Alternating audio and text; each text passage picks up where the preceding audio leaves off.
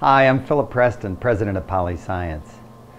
Those of you who have cooked sous vide know that many things need to be finished with a sear after the sous vide process.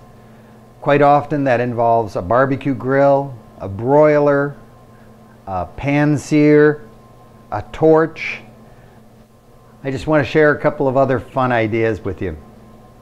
One of my favorites is a heat gun. This is designed for removing paint and can do a very effective job of putting a sear on food. One of the things I find with torches is that they are extremely slow. And what I find when using a heat gun is that I can get a very, very nice uniform result. They're probably not as fast as a barbecue grill, but definitely much more uniform.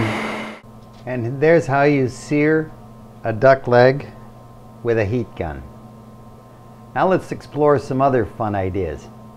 When cooking sous vide, you're always confronted with how to sear something. And these ribs have been cooking now for about 8-10 hours at 155 degrees.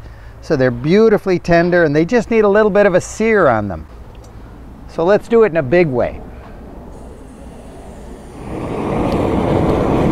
With the Red Dragon.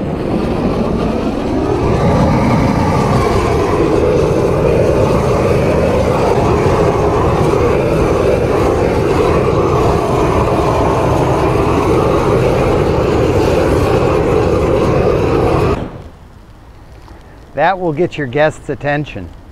This is a trick that was shared with me by Alton Brown and definitely gives an interesting result. Enjoy.